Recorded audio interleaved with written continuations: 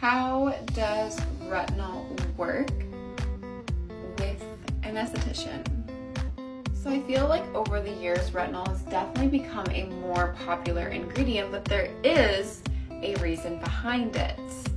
Retinol is going to increase the cellular production in your skin, meaning that your skin is going to create newer, healthier cells at a faster pace.